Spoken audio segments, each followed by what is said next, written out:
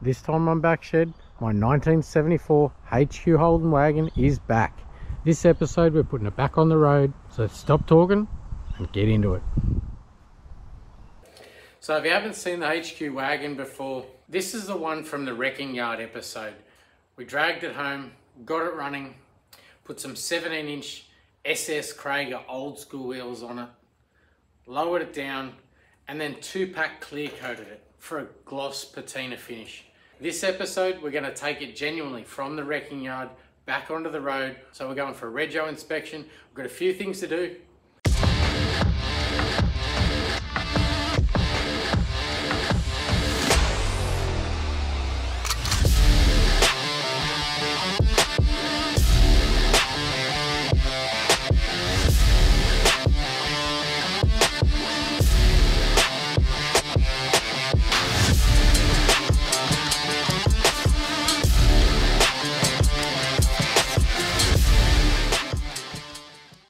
First job we're going to do this episode, it's actually cosmetic. I think this thing came up that good.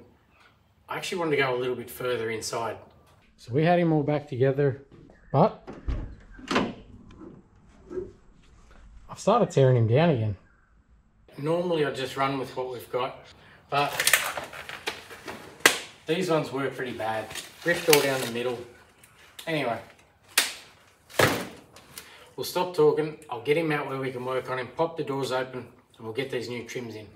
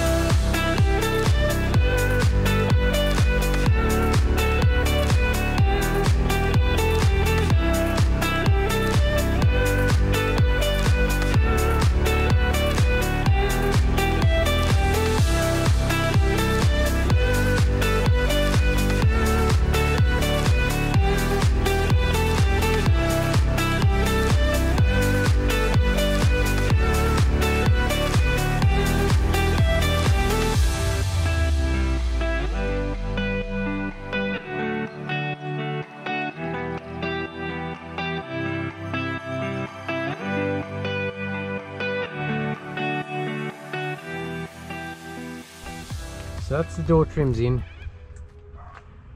and the other thing I did was retrim the back panel. This is the back panel that goes over the spare tire in the rear of the wagon, and yeah, I said retrim, but I used the old vinyl. The timber was rotted away and I just used the original vinyl and repainted the strips. And yeah, I know what you're thinking, why'd you use the old vinyl? Well, let me show you. So if I put new vinyl over that and then chuck it back in here, it's going to be up against all of that. Nothing's going to look the same. At least using the old vinyl, I put it back in with a new board and it still looks original. Shitty, but original. And that's where you got to draw the line. Get it running and driving. Don't worry about the little things. We've all seen that project, whether it be yourself that did it or a mate that's done it. Just do that and I'll just retrim that, and then oh, I may as well do that, I may as well do that. And eventually you don't have a car anymore. You've got a pile of parts in the corner of the shed, you got your head in your hands and you're questioning your own existence. So right now I want this registered on the road by the end of the week, and so little things like that I'm not concerned with.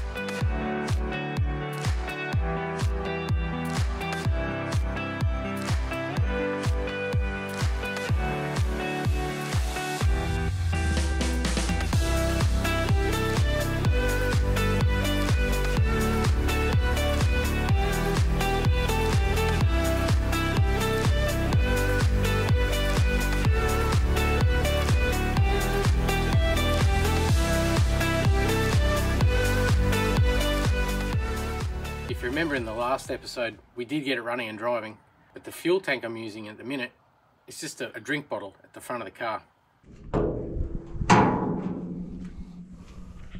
If you remember, we tidied up the carburetor, rebuilt the fuel pump, but there's my fuel tank there. So the next thing we're going to do is get him back on the hoist, get that bottle out of there and see what his fuel tank's like. In the last video with the Corolla, we used a bore scope to check the inside of the fuel tank, but this one's pretty easy to get out, and I want to check the fuel gauge sender unit as well. And to check them properly, I really have to manipulate it up and down, but we'll get to that. For now, get him up and we'll get this tank out. So why I say these are not difficult to get out, there's literally only 2 straps holding them in. There's a nut there and another one up there behind the exhaust. And all the lines, you can actually take them off here at the rubber, as bad as that is, and leave all the lines in the car. And then the filler neck, there's also a rubber there. So if we can get that rubber to slide up, we can leave this section. Knock these guys off here, maybe even replace those rubbers, and leave all this guy in place here as well. And then just drop the tank. But there's plenty of nasty up here that looks like a build up of tar and dirt and shit up there. So we might address that while we're under here. Alright, so we'll stop talking, we'll get that tank on the ground.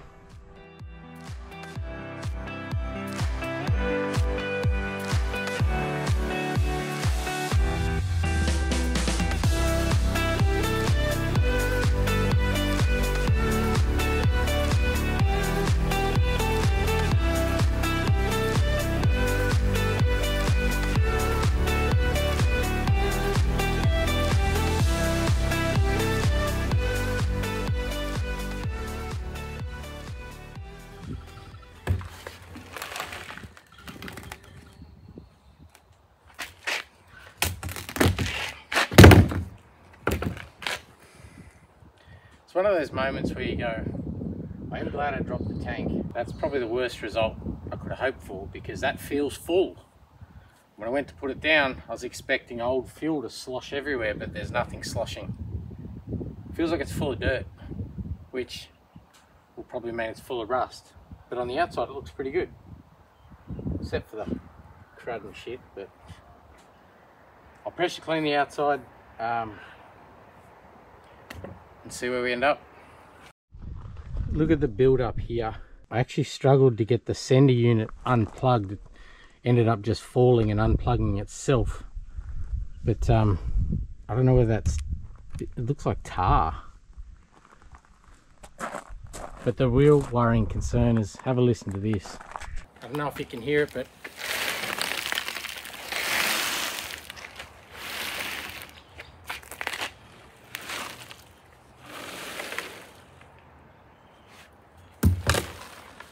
that's the sound of my soul dying. Anyway, let's get into it.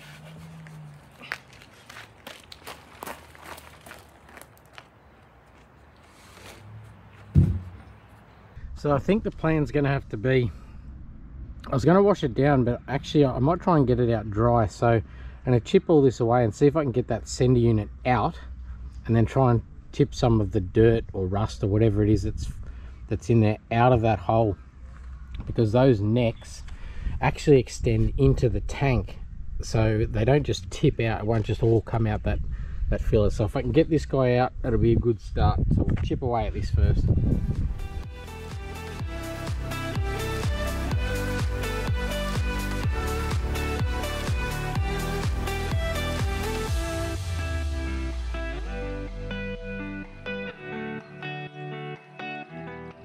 So at this point, I wouldn't say it's going great, which that's not really a drama.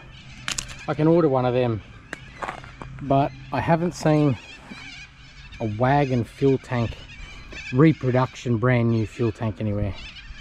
So I'm really gonna have to try and more or less save this one. I've already found one hole. Strangely, it's in the top, but maybe the fuel was stopping it from rusting at the bottom. I don't know. I'd be happy if I can get away with one hole, because I could patch that and weld a little patch around that. But I'm not holding much hope when when that's the amount of rust that's coming out. That's a lot. So we'll see where we end up. What I'm going to do now is I flushed the tank out, basically just ran water through that until I got all the large chunks out, and you can see in there now it's still not great. I'll pressure clean this down on the rocks because I don't want to kill my amazing lawn with this filth here, and we'll see where we end up.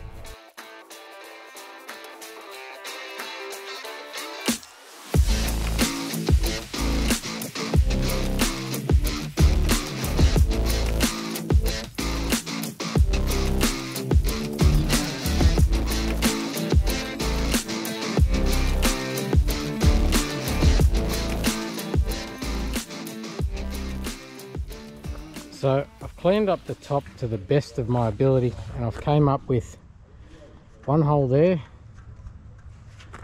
there,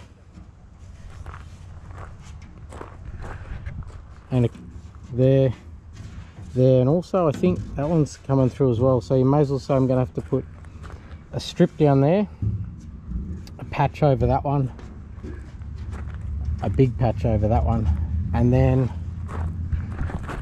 maybe I can dent that one a bit closer and not patch it, just zap it, but it'll be thin around it, so might have to clean up that a little better too. But there's no use me spending a couple of hours welding that if the bottom isn't any good. I haven't hit it with a wire wheel. What I'm actually going to do is in through the center hole, I'm actually going to tip hydrochloric acid and water mixed 50-50. It's just regular old acid you'd put in your swimming pool or something like that, mixed 50-50 as I said, and I'm just going to tip it in there. What it'll actually do, it starts to dissolve the rust, and as it dissolves the rust it becomes part of the liquid, and then you can just tip it and get most of it out. So I'll put that in through the center hole.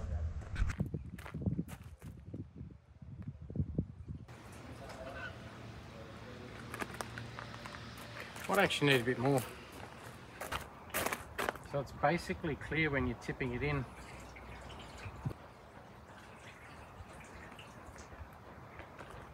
So that goes in clear, but as I said, it dissolves the rust.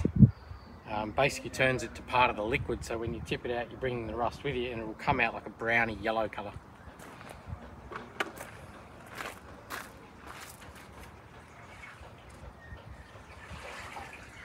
Just don't get it on yourself.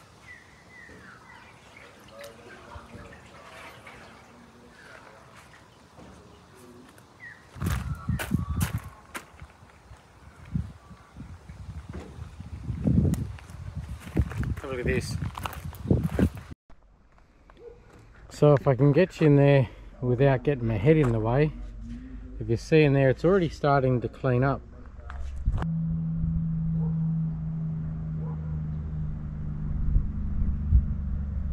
And you can see the liquid's already starting to go a bit yellow. But all of a sudden the bottom of the tank doesn't look rusty and brown, and you can see the particles floating around in there. That's what we're after, and then we'll just flush that out with water later. But while that's soaking, let's get into some other stuff. So the one thing I want to do while that tank is soaking is sort out this exhaust.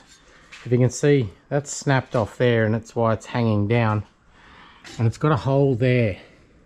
Clearly that's hit the diff at some stage as well, with a hole there. But there's a whole heap of other shit going on here. That's been sort of cobbled together. That's leaking around there. And that's all been squashed. By the look of that, and that, to me, they look like forklift tines. I would say at one stage when this was in the wrecking yard, it's been picked up and squashed there and that hard up against the floor. Now, I don't want to go putting a full exhaust on this thing because let's face it, I doubt this 6-cylinder will stay in it. It's probably going to end up with something a little more aggressive, maybe a later model V8 or something like that. And so I'm going to patch up this exhaust just to get it through rego, and all that has to do is not leak and not hit anything. So what I reckon I'll do, from there forward, I'll ignore. I'm going to cut it off right there, take this section out, get it on the floor, and we'll just patch up that hole there and maybe fix that joint there, maybe a new piece of pipe in that joint, and sort that bracket out so that this all comes back down a little.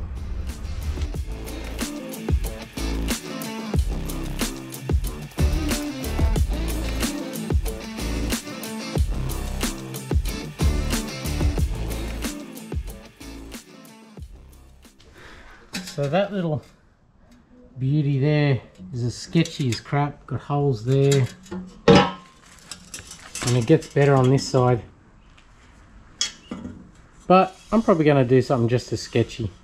I'm going to take that bracket off, I'll need that, maybe cut that off there, and then just patch this guy up somehow. I'll clean him up and see what goes. Now I've got my settings on the welder turned down below 1 mil. 1 mil with 0.9 wire, which is what I've got in it. Should be 4.5 volts, so it should be 15 volts with 4.5 wire speed. Well, I've actually got this turned down to 13 volts and 3.5 wire speed because this is as thin as hell. I'm going to get my little patch and just patch that up, just like that. That's right, I'm going to patch them up. Same with there. What's wrong with that? A lot is what's wrong with that, but anyway, I'm doing it. I can see a bigger future for this thing with a different engine, so this will just get us through rego.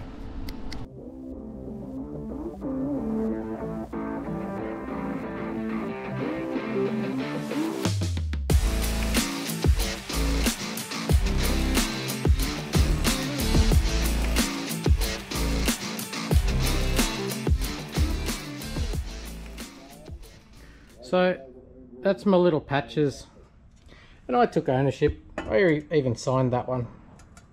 Sure, they're ugly, but like I say, not leaking is a pass. We'll get that little gem back up in there, and all I'm going to do with this piece is just mimic that bend in a fresh piece of pipe. Just mark him and cut him off there and there.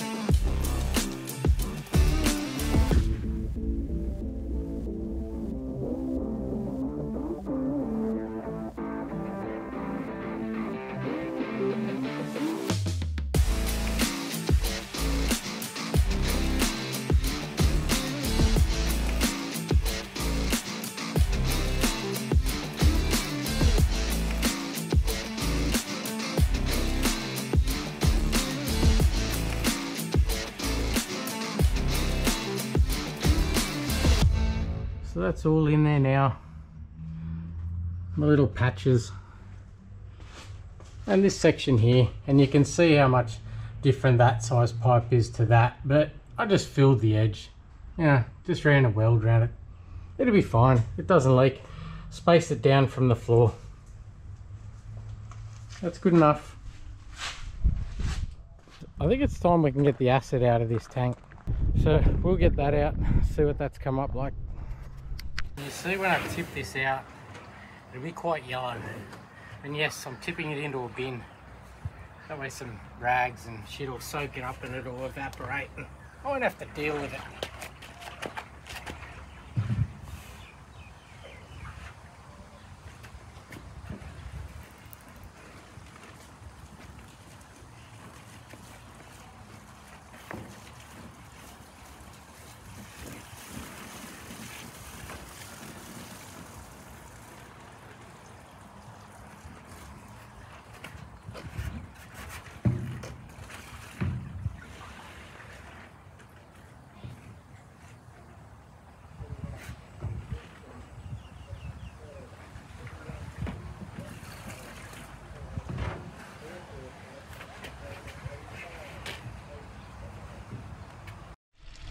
So with all the acid out of him, I'm now just running the hose in there just to flush any of the acid out, and don't do it on your grass because it'll kill your grass. So and just give it a good flush. We'll see if we can get these to unblock.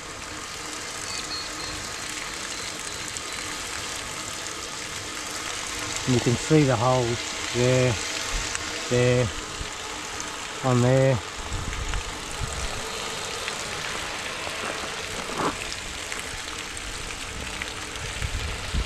Anyway, I'll give that a good flush out. So that's exhaust done and the fuel tank's draining, and those little holes became instrumental in getting all the water out of that fuel tank. But before I start repairing the holes and that sort of thing, I think I want to drop this guy down off the hoist and clean under here. Where the tank was, it's filthy. I may as well drop it down, pressure clean it. And also there's a bit of an oil leak at the front. I wouldn't mind pressure cleaning that again and seeing where that oil's coming from. And as I say, up front here, there's a bit of an oil leak. And at first glance you go, oh, well, it's back here, it's going to be a rear main, but it's all wet up here as well. So I'm wondering if it's sort of traveling back, but I can't tell.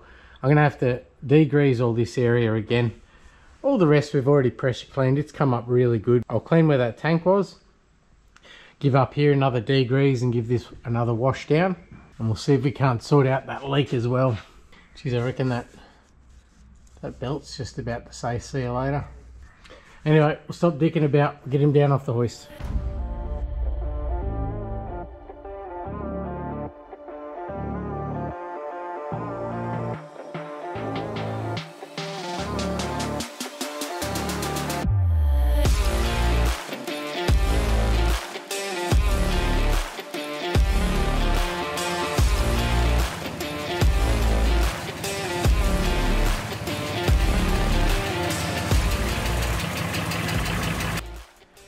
So she's back in the shed, and while she's drying off, we'll get stuck into this tank.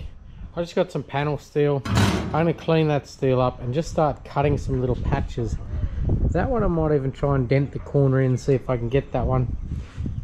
But we'll just put a couple little patches over here and here, and there's also one long one that's going to be along here.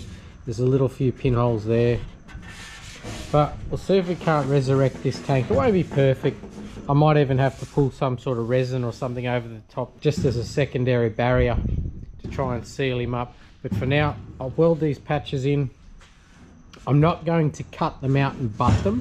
I'm actually going to go over the top. I think I've got a better chance of just welding around the edge of the patch and just cover the hole rather than actually cut it out and try and butt it up flush.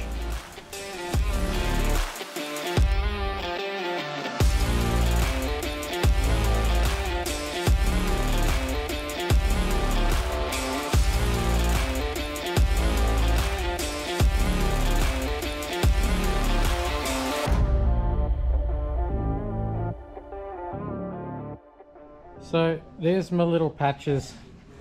They're not perfect, but they'll do. I just had to spot weld around. I blew a couple of holes and then you just go wider and wider. And I ended up having to pretty much reconstruct that corner and put a patch right out. It was the worst one. It was the thinnest and kept blowing a hole. That was the one I was going to try and dent together. And anyway, it is what it is. And I'm going to do a bit of Googling tonight and see if there's a repair filler or something like that I could actually pull over them, just as a secondary measure to make sure that we're not going to leak. We're blowing smoke rings here. Anyway, that's it for now. So that's probably it for today. The tank did take a little bit longer than I probably would have liked, but you know, it is what it is. I'll do some Googling, like I said, tonight to see if there's something I can pull over the hole repair. I don't mean like a little bit of JB weld where you push it into the hole. I don't want to fill this full of fuel, find there's a pinhole, and then put a little bit of something in it. I actually want to cover the hole repairs. So I'll see if there's something along those lines. Failing that, I'll stick it in and just see how it goes. It's 2 minutes to take it back out. As far as the sender unit, I'll get one of them ordered. That isn't looking like that's salvageable. And there's two types of senders with the HQs. There's a thermal and a magnetic. And you've got to have the right one because they actually work in reverse. If you put the wrong one in, it's going to say full when it's empty and empty when it's full. The simplest way I've heard to tell is with the magnetic, the earth strap will go to the top of whatever that is there, the thingy, and with the thermal it will be attached to the bottom of the thingy. So this one's obviously a thermal. I'll get that ordered tonight. And of course we got it washed down, so that's ready. We can black underneath before the tank goes back in. Oh, and also the exhaust is done. So first thing in the morning, I've got a bit of an unusual one. In the first video when I put the lowered springs in the rear of this one, I was looking at one of the control arms and it's actually bent. So that's the first thing we're doing in the morning, is getting that control arm out and trying to press it back into shape. When I first saw it, I couldn't understand. It's not bent up like I've driven over something. It's actually bent out from the inside of the car out on the driver's side. And it wasn't until we're under there doing the exhaust today that the penny dropped of how it's actually been bent. If you saw the flat section on the exhaust, that's forklift tines. You can clearly see the tine going in and slide out. You can see the marks on the exhaust. Well, that bent control arm is the nose of the forklift tine. They've had it too high when they've went under. If you remember, this spent a lot of time at a wrecking yard. So I'd say at one stage, instead of trying to tow it or push it, they picked it up with a forklift, maybe had the tines a little high and just jammed it into that control arm. Anyway, I'll get that pressed out in the morning. Then we'll get back up front, find out what that oil leak is, and we're getting there. Ben's lights and bulbs, but anyway, I'll see you in the morning.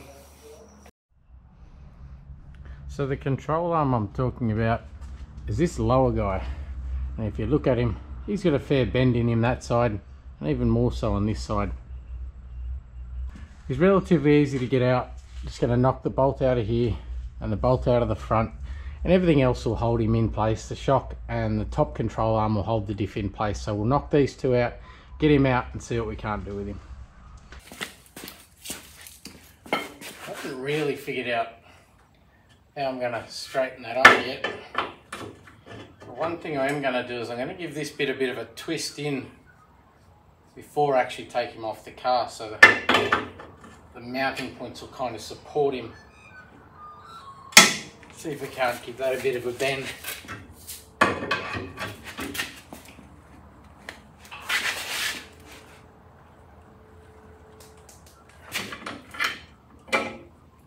There we go, fixed.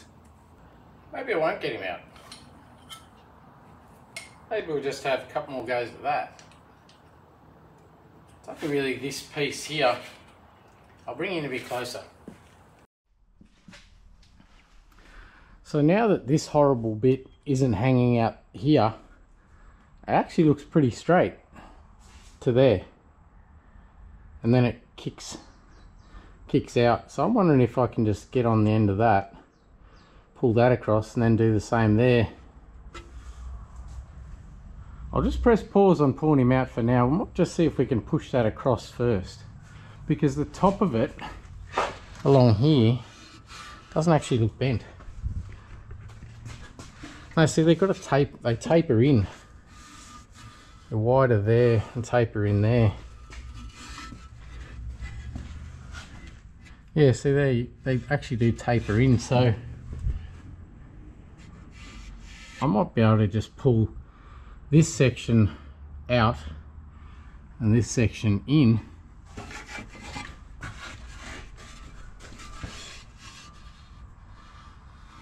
Because the line down the top of that doesn't look bent. I think it's just from there down. We'll give him a crack, see how we go. Yeah, so when you look at the arm in the channel, if you will, it doesn't look bent, it's only that skirt. So let's have another crack at the old vice grips. Going that way.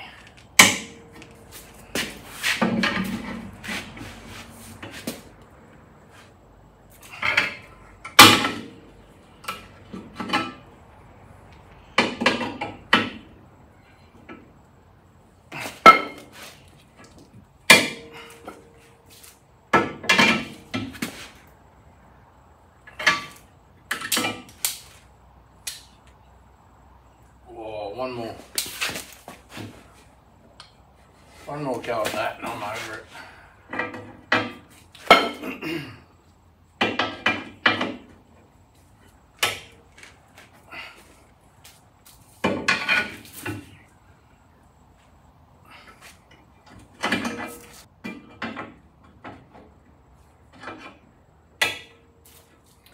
I didn't really feel like pulling that out anyway.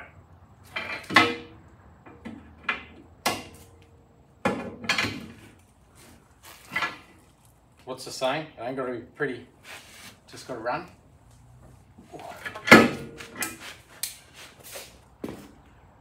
Well, it's fairly pretty.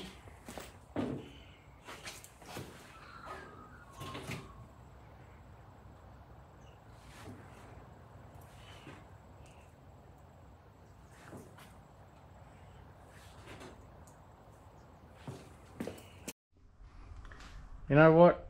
I'm going to call that fixed. It sort of has a taper in at both ends. Yeah, there's probably a little more I could do there. Anyway, I think I'm good with that. I might just give him a little bit more there on that front edge and that'll do him, I think.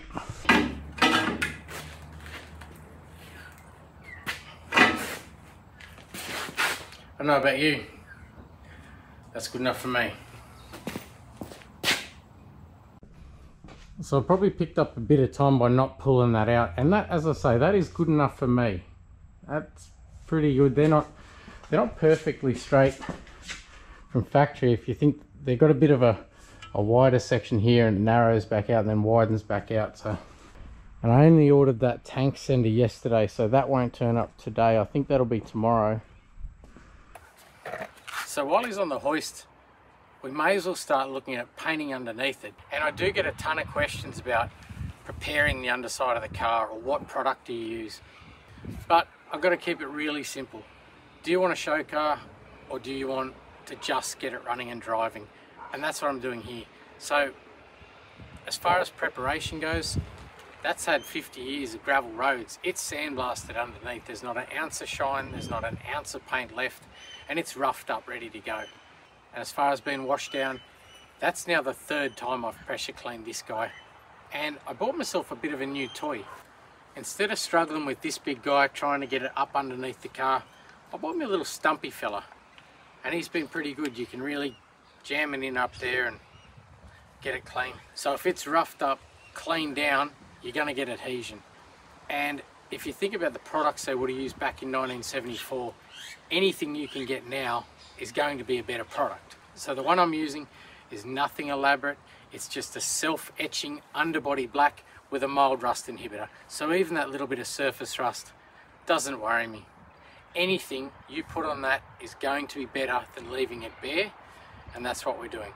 We're just going to get it driving. It ain't got to be pretty, it's just got to run. So let's get into that. That's black underneath. So wheels are off and I've just masked a few little bits. I'm just going to go gently around here, so I'm not going to bother masking the whole thing, and I'm just going to put some tape around the wheel arches and that sort of thing. And to get my nice new springs out, you just have to lift them and they should come straight out like that. Like I said, like that. Anyway, like that. That way I'm not having to mask them. So we'll just get under here. I'll put some more tape here and we'll just get under here and black everything, the exhaust and all the floor.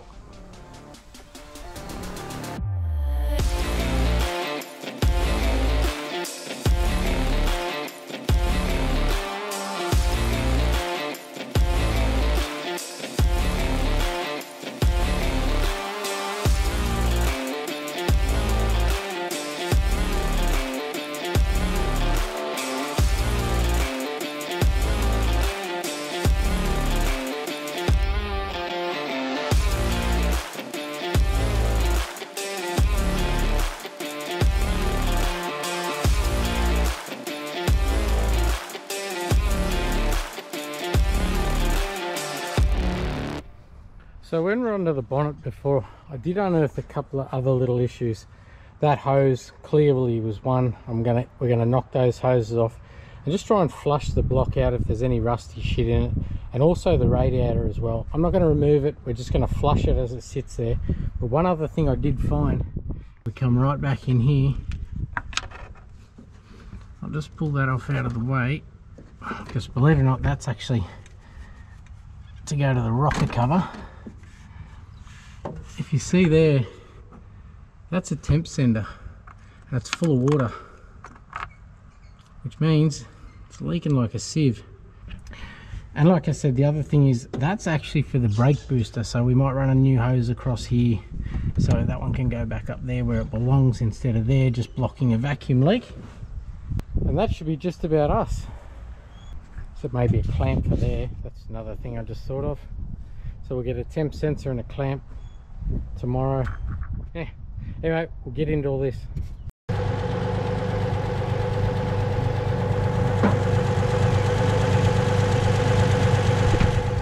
Just running him to get him warm, just to stir up any rust and shit inside the block and the radiator, and then we're going to flush it out.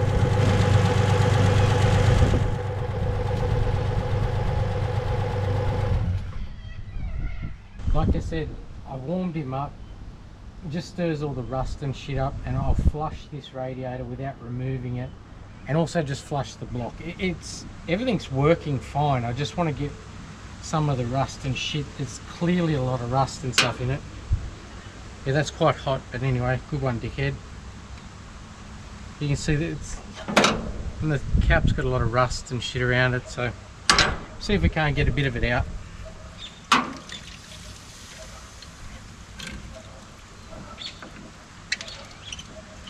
And that temp sender I'll get in tomorrow. See if I can't knock it out now while I've got the water out of it.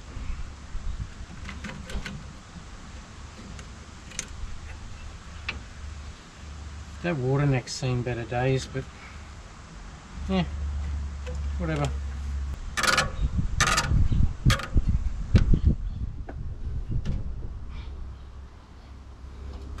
I'll get you down here. I'd say there'll be a bit of rust come out down here. Like, look at the colour of that. That's not great.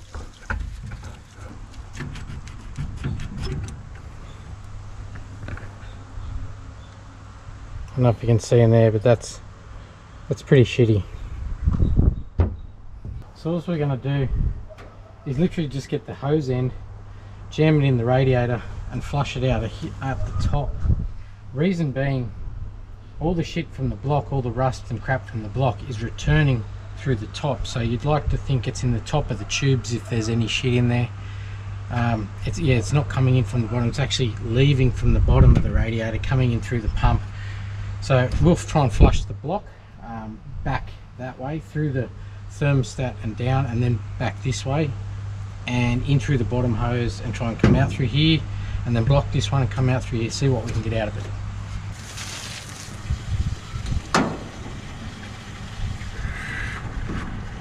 So we'll see what we can get coming out here.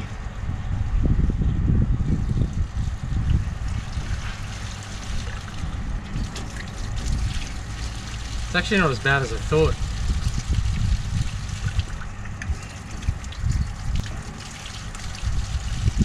And then when I take the hose out, hopefully anything else come rushing out there.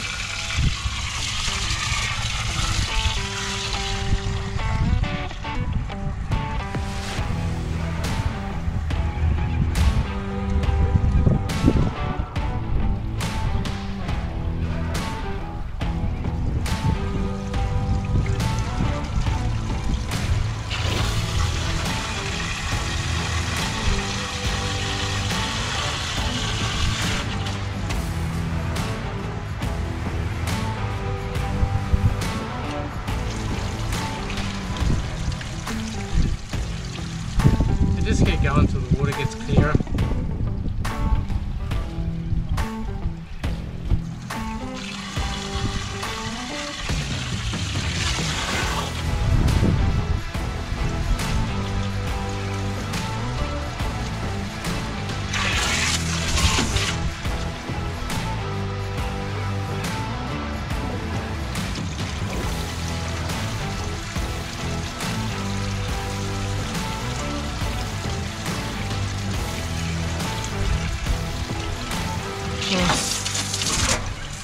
enough for me.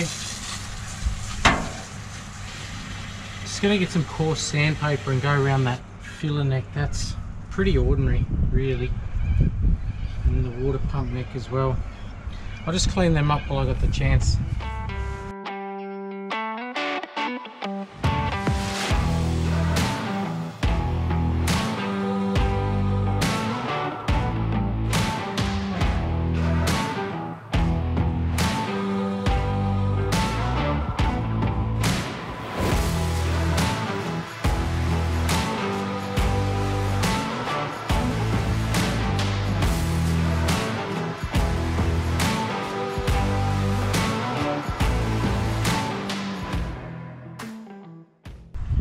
The list is getting bigger.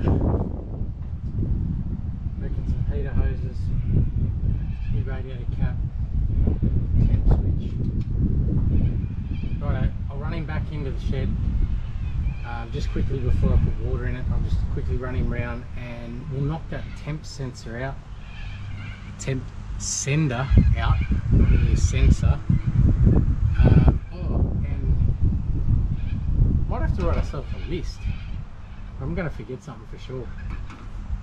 So I got the temp sensor out from that side of the head. It didn't really even pose that much of a problem, so I add that to the list. But if they don't have one, I think what I'll do is just put a bolt in the end of that and weld it up and plug it, because obviously that's not going to make it fail a safety inspection. That's just for your warning light. Yeah, so if ordering one's going to take too long, I might do that. But one of the other jobs I want to do is run some new hose from a vacuum port on the manifold across to the brake booster, and I've kind of been putting this one off. It's one of those ones where you don't want it to be bad because of the popularity of restos and the value of Monaros and that sort of thing these days. They're really expensive to rebuild, and to tell if they need to be rebuilt, you generally just suck on the pipe. If it doesn't build any pressure, the diaphragm's split. If it builds pressure, then the diaphragm should be alright. Well, this one, I don't know.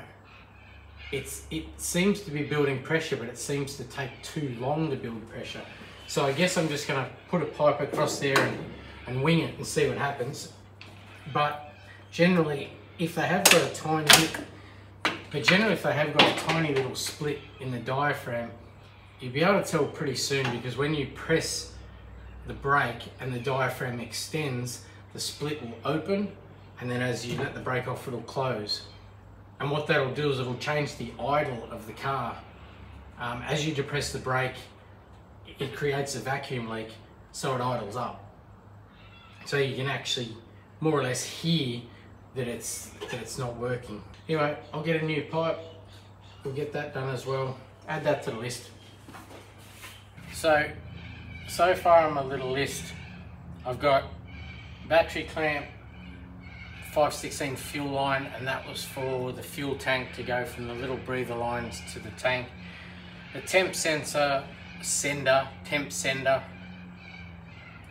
radiator cap, and the vacuum booster lines. Oh, and maybe some bulbs. Go around and check. I might check some bulbs and just see if we need any of them. Actually, you know what? I'm not going to be able to sleep unless I know if that booster works. So screw that. I'll go get some hot water.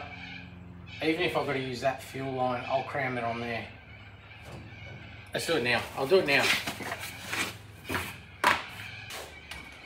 So I found some old fuel line.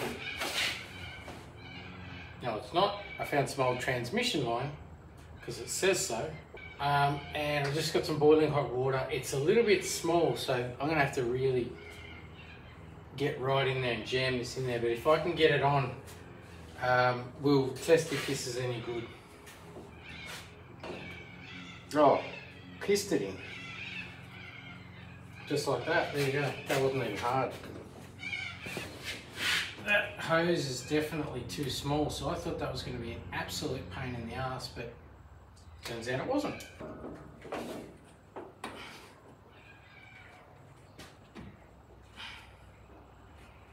And now this goes across to the intake manifold where I had that pipe before, which actually is a rocket cover vent there. And so I need about there. USB cutters.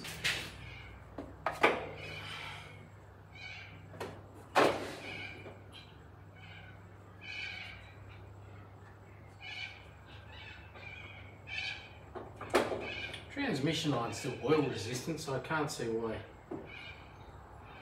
that would work.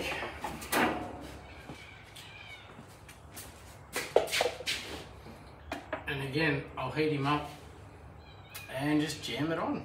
Just see if we can't butcher it up now rather than waiting tomorrow.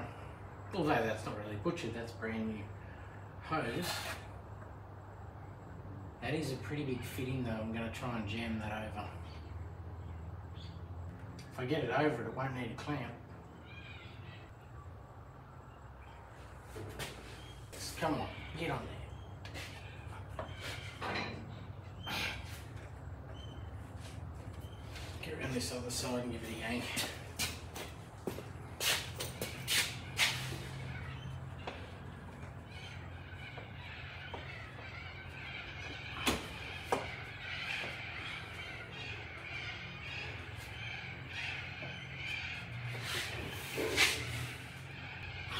Maybe I should put this in first.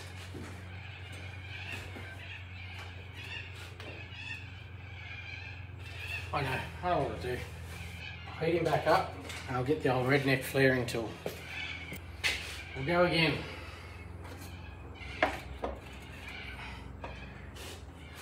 The old redneck flaring tool. You can use pretty much anything. It's an old Sharpie. I just cram it up the butt, stretch it, wait for a little while, whack her on. That easy.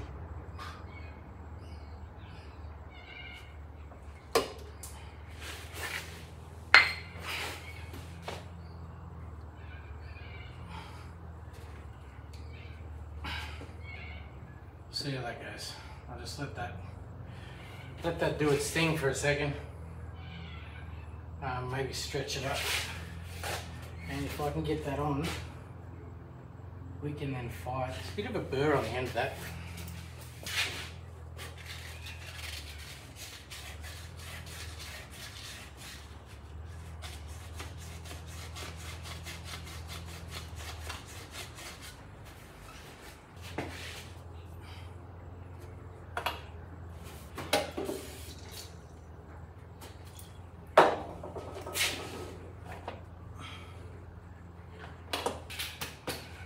We're getting serious now.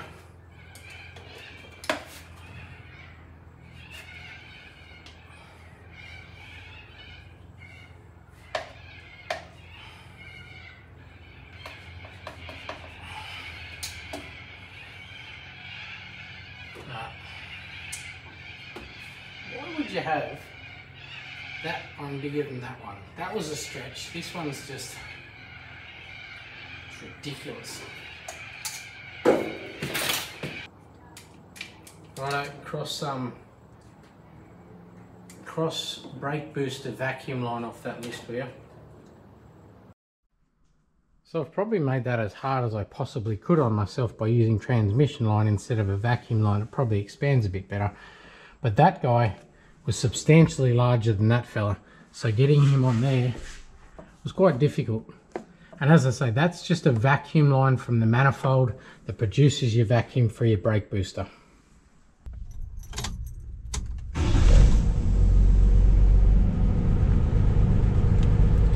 Alright, the moment of truth. I'll jump on this brake.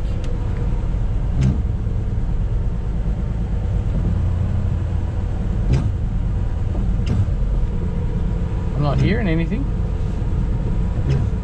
Hearing that pedal grunt, but that's about it.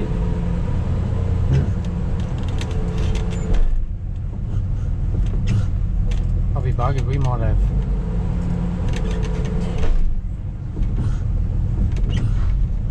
Oh.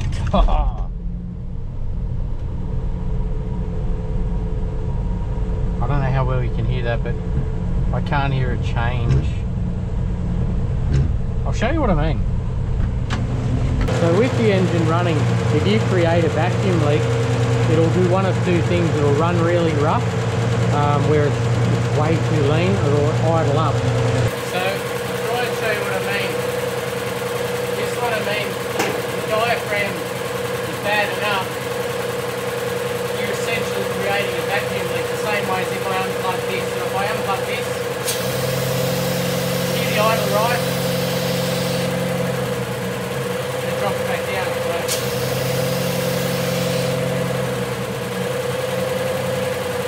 that's what I was listening for. I didn't hear it. And I won't run that for too long, because if you remember, we have no water. But you get the idea. When I'm unplugging the vacuum line, it idles itself up. So there's two things at play here. Either one, the vacuum leak it's creating is not big enough to change the idle, or two, it's going to be okay. As I said, I sucked on it. It felt like it took a little too long to build pressure, but it's absolutely building pressure there now. So I'm going to call that good for now and cross it off the list. And the other couple of things I thought I might check is a few lights and bulbs and things. So we'll put lights on. Well, lights definitely work. Let's see if we've got high beam. Low, high. Tail lights?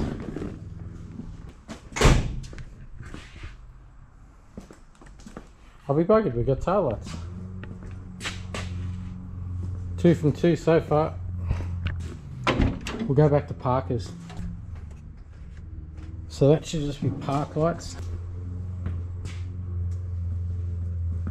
Oh, I'm running hot. Parker, we've got one Parker out. That's not bad. What about indicators? Got nothing. Oh, turn it on, dickhead. Ooh, that one works. You can see the reflection. Oh, even the side one's going. Oh yes, I can see that one's working too.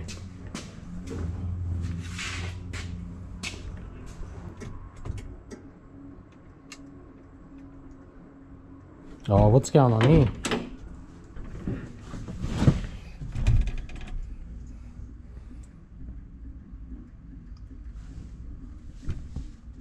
We got something going on, but hang on.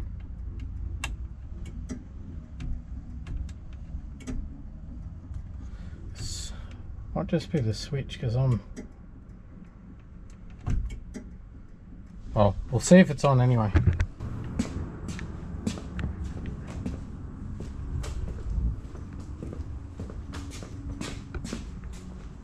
Oh well, I'll bet you when I fix that, it'll start blinking properly inside the cab. I wouldn't mind betting that starts ticking properly. Hang on, we've got no indicator again now. What's going on now? I've got no right one. And it's back. Switch is probably a bit stiff from not being used for so many years. And wipers, oh yeah.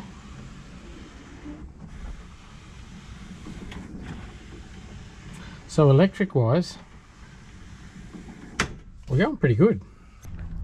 So that's not bad. Right hand Parker, left hand indicator.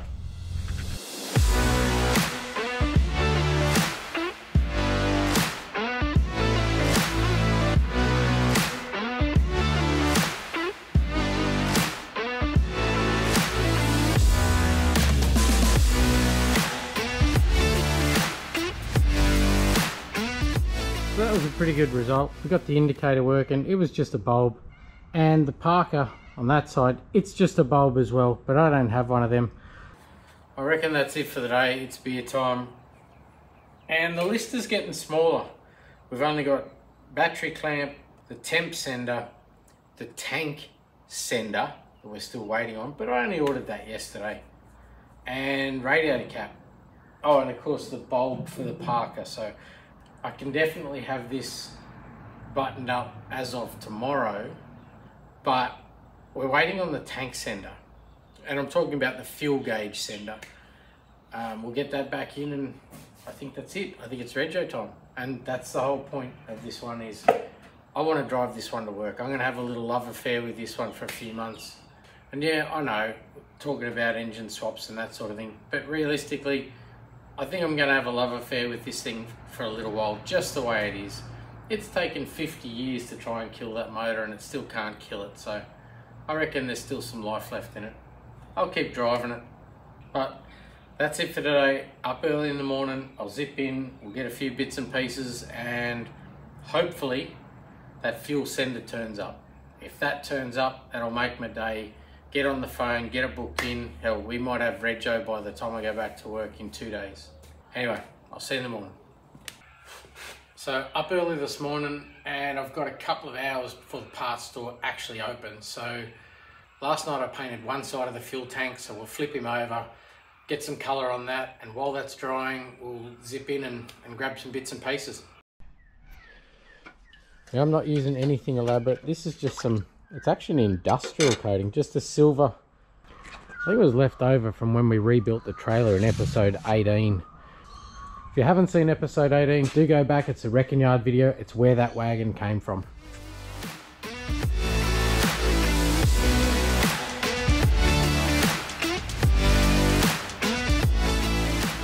So we got our battery clamp, our radiator cap, and I've just left that loose to remind me to actually put some water in that or some coolant.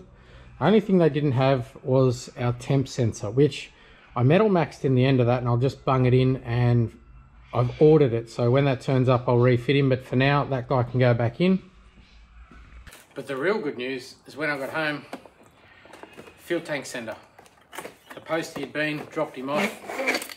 So let's chuck him in and get that tank in.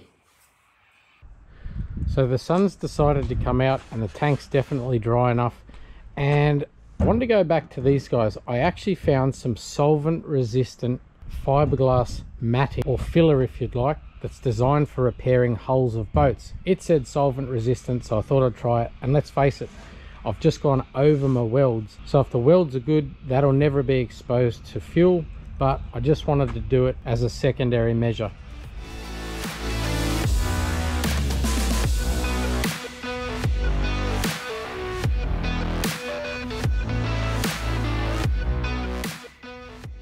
So with the sender in, and there's a seal behind that, a big rubber O-ring, and that's your locking ring. That just slips over, and the end of the tab goes under these tabs. So if you can just get all of them under. There's one more there.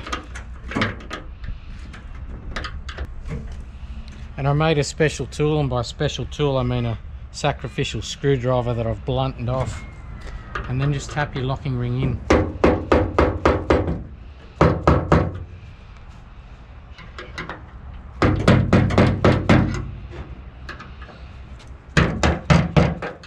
Once those back tabs are up against the bracket there, that's locked in. We'll get that wiring connector cleaned up and she's ready to go back in.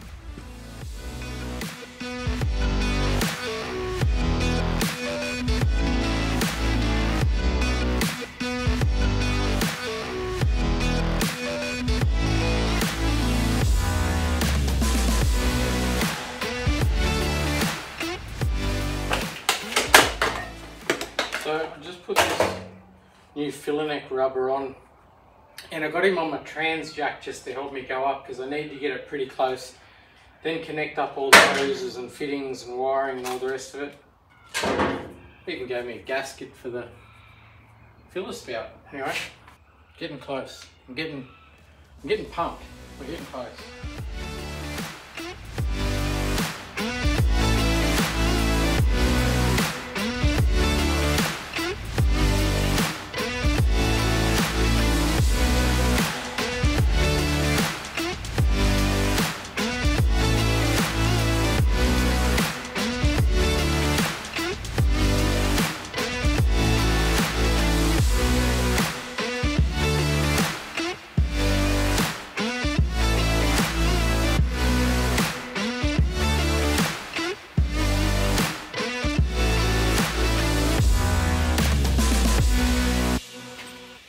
So you know what really pisses me up the wall?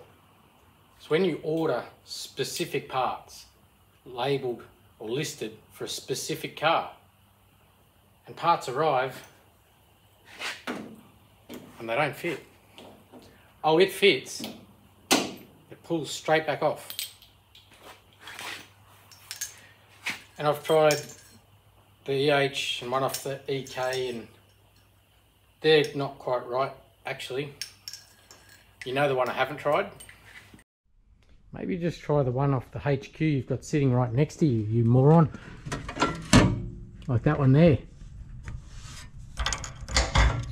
Thanks, Mucus.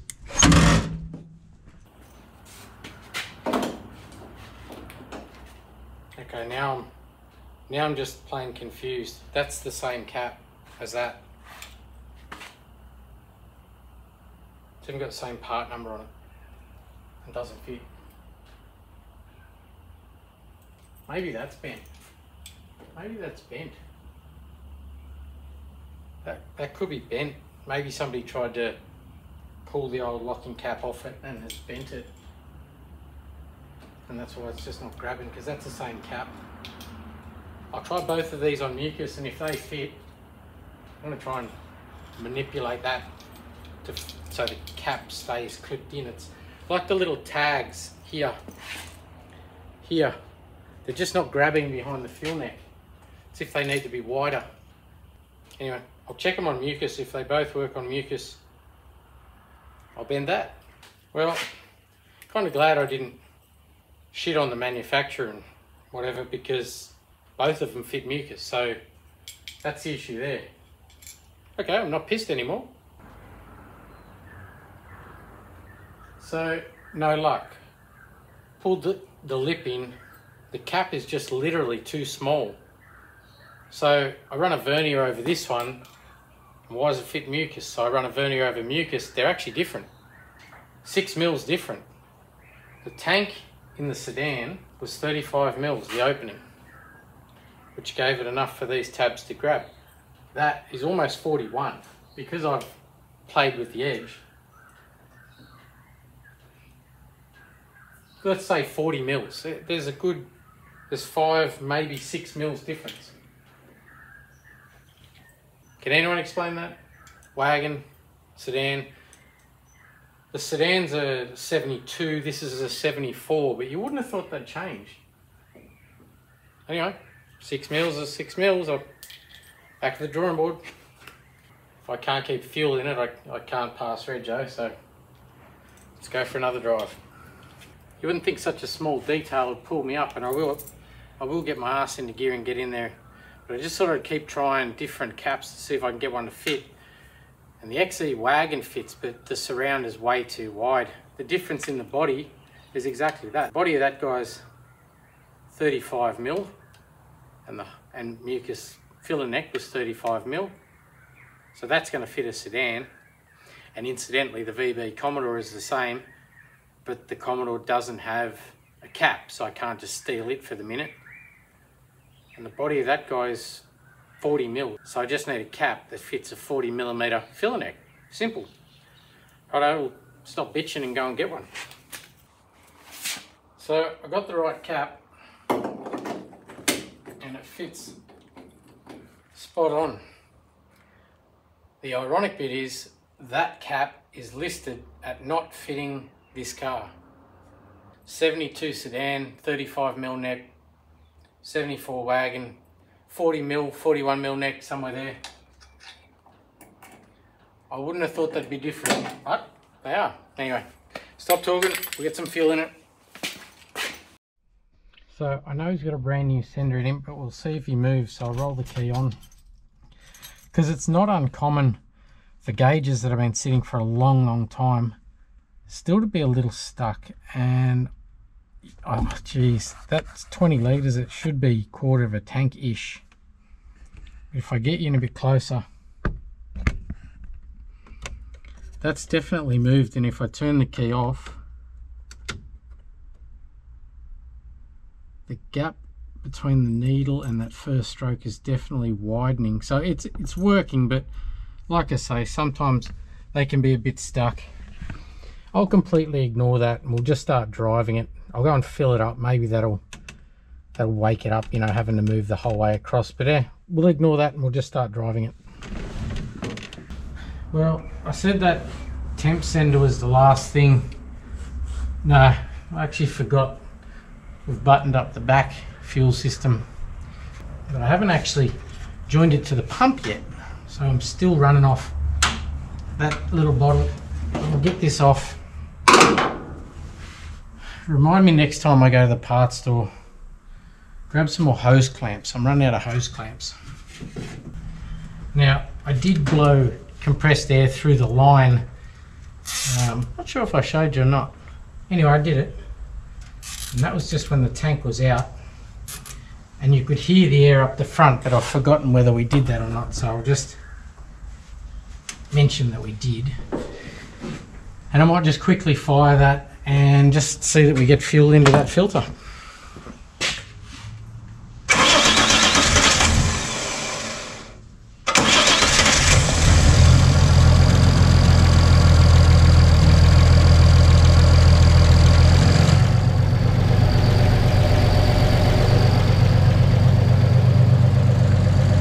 She's away.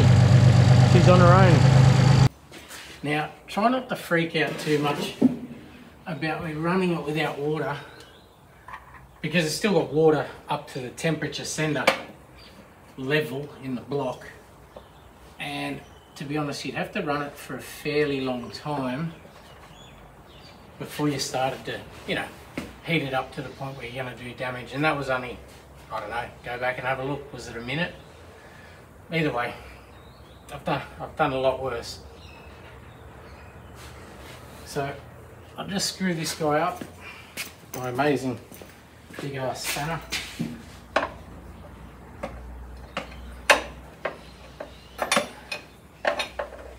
I'll chuck a bit of water in him, and hopefully I'll get a text back by then, and we'll know when we get to get him inspected.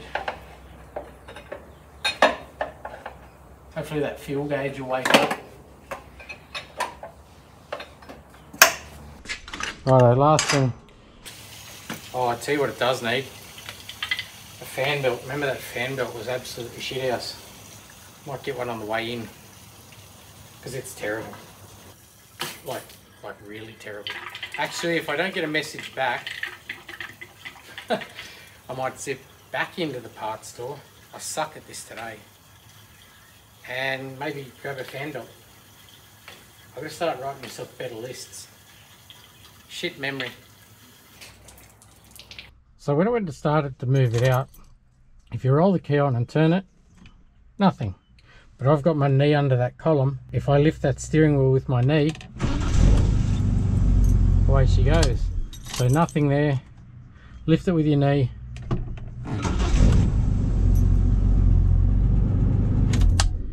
And also the park lever is a little bit temperamental at times. You've got to wiggle it around. But I'll show you what's doing that. If you look down here, you'll see the gap moves.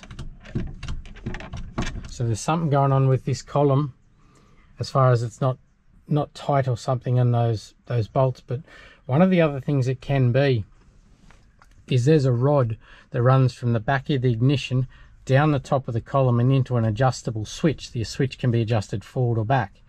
That can be the other thing, and it can be the moving of the column is actually forcing it into the switch a little harder, and that's what's switching on. But I'll drop the column and show you the switch I'm talking about.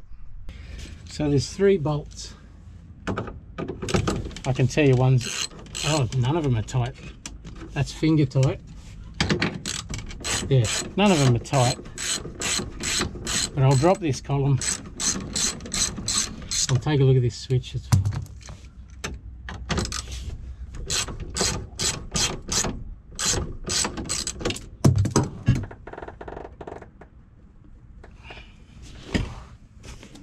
Yeah, have a look up here, I'll show you this switch. If you see, there's the rod there, and there's the switch there.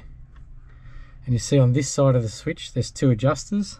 There's 2 little screws there, and there, if you back them off, and ever so slightly move it back this way, that rod will engage sooner. So I'm going to do that, and then I'm going to put those bolts back in tight, because one was barely in there, 2 were finger tight, so they've had the column down for some reason.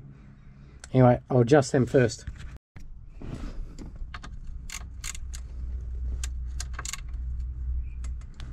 So I'll just crack them. And ever so slightly bring him back up like that. You can see he's moved probably 4 mils. Do him back up.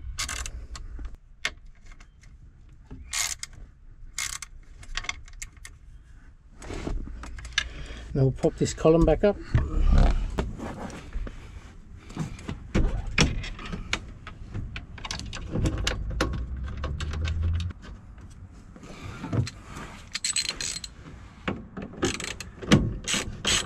So just 9/16. Work them back up there.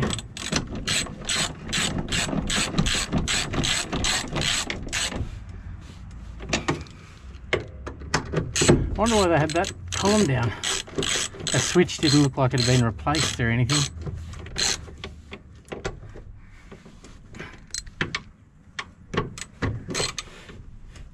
So no more wiggle in the column. Beautiful.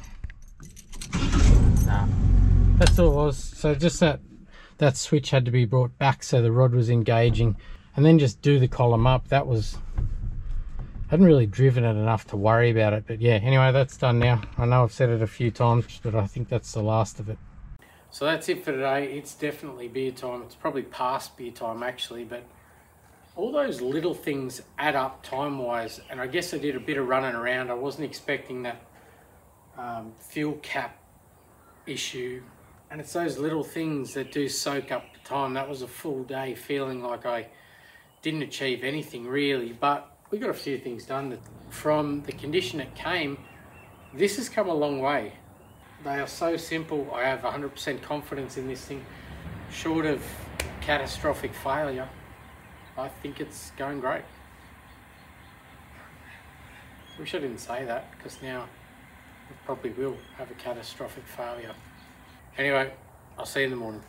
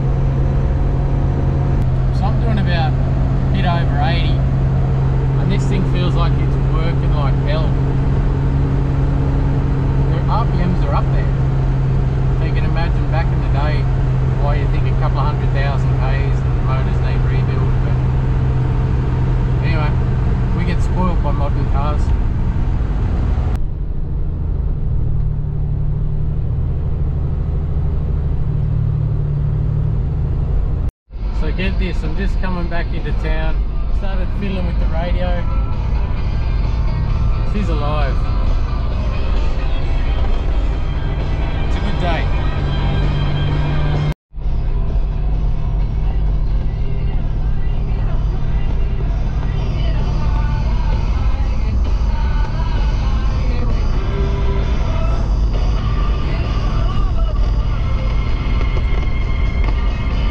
So we got the tick inspection done. We've now got rego plates. So let's do the last thing we're going to do, and that is take it for a good drive. This one is genuinely from the wrecking yard back to the road.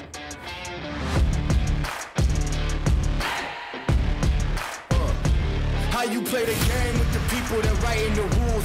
Ain't the fame that I'm after when paying the dues. I've been through the pain that's reflected in the attitude. Might be winning now, but the thing is that I had to lose. So go and tell me what you really want to do. And lonely at the top, cause there ain't a lot of room. Ain't no other option, it's all I ever knew. So I'ma get it poppin', you know how I'ma do. Up and down through the blood and the sweat. Guarantee you can know I'm a threat.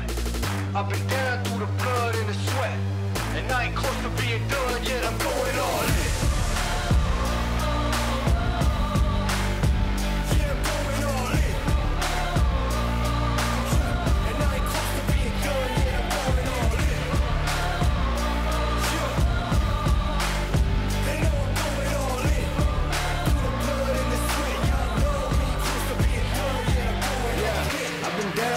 jump.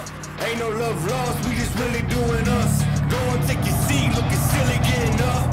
Y'all know what it is, let me tell them what it was. It was 24/7 on the grind, one thing at a time. Hard to understand, kind of person, got the state of mind. We was making moves every day, getting things in line. You could go and say what you want, but believe that I've been down through the blood and the sweat.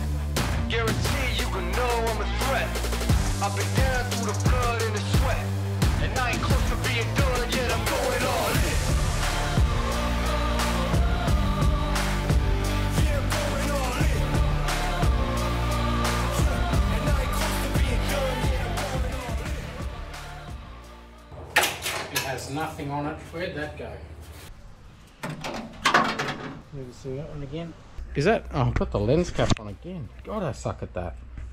Probably can't hear a word I'm saying. That was probably not very good. Because it says so. What the difference is. Oh fuck. Is that on? Now, no. Why is it filming like that? Why is it side on? Well, stop. Get into this guy, for fuck's sake. Can you do that for me? Remind me. So that's it for another episode. Do hit the buttons, stick around. We've got some new cars coming shortly. But till then, thanks for watching. You could go and say what you want, but believe that I've been down through the blood and the sweat.